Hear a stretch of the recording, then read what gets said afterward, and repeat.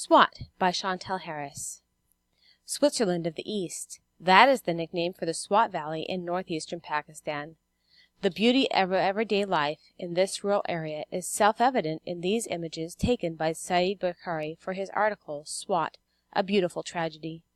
This crop-rich area is encircled by mountains and dissected by the Swat River. The harvest is a time of plenty. The fruits of the labor are bountiful, yet some of those fruits are more rewarding than others. Children have returned to recreational activities and laughter. Swimming and trips across the river with their families now replace the nightmares of just a few short years ago. Girls could go out with their heads uncovered. Women are able to return to work again, although many of them keep covered. This is a stark contrast to the mandates and bloodbaths spread in Manora by Malala Fazlullah the Radio Mullah. When Fazlullah and his cohorts took over the airwaves of SWAT in 2007, people blindly followed his rhetoric, catapulting him to power and destabilizing the region.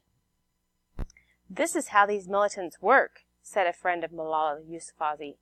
"They want to win the hearts and the minds of the people, so they first see the local problems and target those responsible. That way they get the support of the silent majority. When they get power, they behave like the criminals they once hunted down." Through service after the earthquake and expedited dispute settlements in local shura courts, Fazlullah and the Taliban caught the people.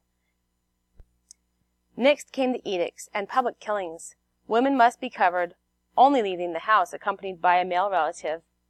Furthermore, women were to stop working and going to school immediately. The edicts and killings ushered in a Robespierrean era, leaving 80,000 schoolgirls uneducated and terrified, police decapitated in the town square, and 1.6 million refugees, and boys being indoctrinated into militant schools. Boys in poor families are recruited and promised free food, education, and shelter. Some schools even offer a stipend. When asked about this practice, one mufti declares, "No matter how many Muslims die, we will never run out of sacrificial lambs." The targeting of women and girls made heads turn when 15-year-old Malala Yousafazi, a women's education advocate, was shot by the Taliban. Malala's survival created a new platform for Pakistani women. From 2009 to 2014, the Taliban's pull over SWAT waxed and waned. The government keeps them at bay with local militias and campaigns. 2009's Operation Ra'i Rast retook much of Manora, killing 1,200 militants, shaking the Taliban's stronghold on SWAT. This night view of Manora depicts a peaceful scene.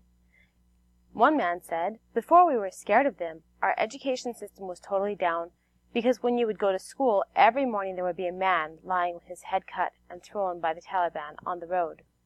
Now, we can just focus on living normally." Fashion and demand for new styles has risen quickly in SWAT since the ousting of the Taliban. "Now we want to dress like the people of Punjab," said Abib, 19, referring to the eastern province that includes Lahore. "We want to make ourselves look like models, and the hairstyles from magazines like developed people." Residents are enjoying entertainment and tastes of technology. A 3D motion ride is a hot attraction. Everyone had been very depressed, but now people just want to have fun, said Saeed Ahmad, 36, who owns the motion rider. In SWAT, life is adjusting, realigning with pre-Taliban peace. While there is still fear in the shadows, many more people are stepping into the light to live in the sun. SWAT and Pakistan is on the road to recovery.